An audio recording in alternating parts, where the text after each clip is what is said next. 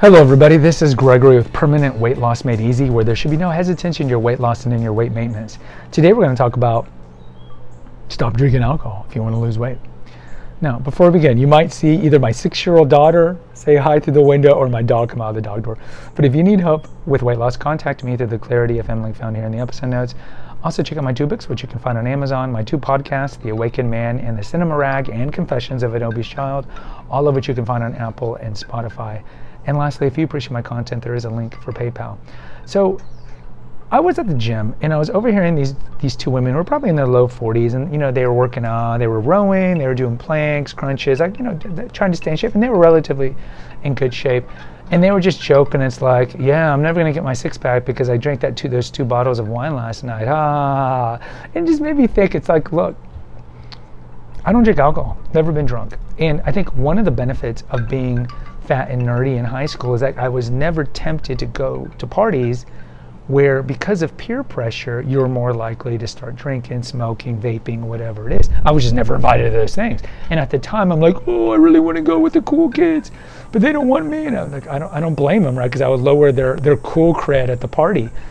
But one of the benefits was because of that, and then after I lost my weight when I was 18, I still felt like a fat kid that didn't belong. So in college, I hung out with campus ministry, with the Christian kids who didn't drink, and I never went to frat parties. Now some of you are like, oh, Gregory, that sucks. You had a crappy college life. No, I had a great college life. I just didn't drink and go to frat parties.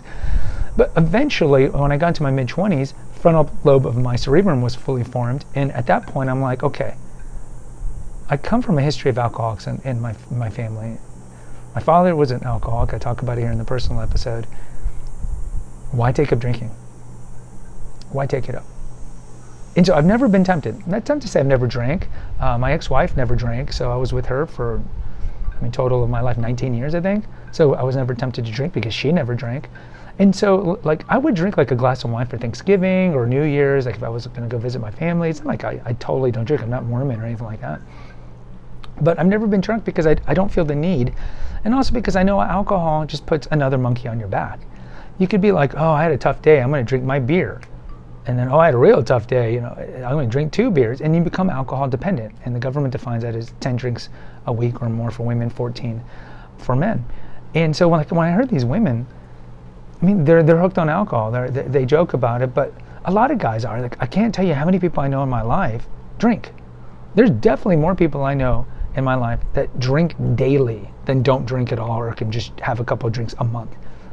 And then they complain about how they're overweight.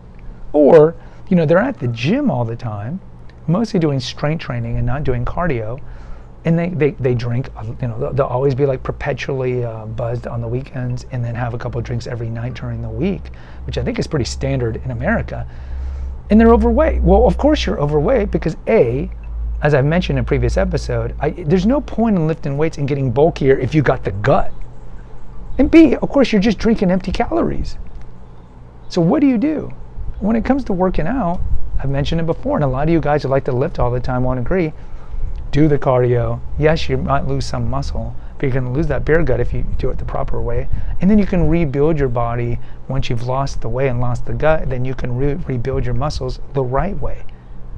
But lifting for 3 hours a day while eating junk food and drinking beer all the time, you're just going to get maybe more muscles if you're doing it right, but you're also going to just get fatter. And this is what I typically see at the gym. It's not like I see a lot of dudes in their 30s and 40s who are like Cristiano Ronaldo, soccer shape, swimmer shape. I don't see that. So when it comes to long-term weight loss and maintenance, yeah, you got to get rid of drinking. Are there people who are in shape that drink a lot? Sure, especially in their teens and 20s. Yeah, your metabolism's super fast. But if you're in your 30s, 40s, 50s, you got to give up drinking. If you want to keep your weight off or lose weight and keep it off, I don't think this is like an epiphany from God coming to me that if you stop drinking alcohol, this is going to help. Along with sodas, of course, as well. But with alcohol, there's certainly more of a dependence because most people started drinking in high school. Most people started attaching it to an emotion. Most people, it's just second nature to them. I'm going to go home and drink a beer. Like, they don't even think about it. You could tell them, alcohol is a class 1 carcinogen, increases your chances of getting all types of cancer, not to mention destroys your liver, high rate of heart attacks and strokes and all these. They're going to keep drinking, right? Because they're hooked on it. They're dependent. I would say they're addicted. They're dependent on it. So if you really want to lose weight, like I say about permanent weight loss, do the deep work. You got to go back to the childhood trauma, disassociate emotion with food, and not have a disordered relationship with food, which the majority of fat people had, that they typically got from their childhood. Do the deep work to figure out why you had the disordered relationship with food and break it. And it's the same thing with alcohol. A lot of people can't do it, right? Because they're alcohol, like drugs, you're escaping the pain, you're numbing the pain, you're getting nutrients from it, whatever it is. And it's hard, right? It's hard to always be present. We always want to be like in an altered state because it makes the present a lot easier to bear. But in the long run, it's bad for your health. And in the long run, you're just adding another monkey to your back because now you're dealing with an addiction. So of course, what I'm telling you is like stop drinking alcohol. For 90% of you guys, it's easier said than done because you're hooked on alcohol, and half of you will admit it, say that you are alcohol dependent. Just count if you're doing 14 drinks a week or not.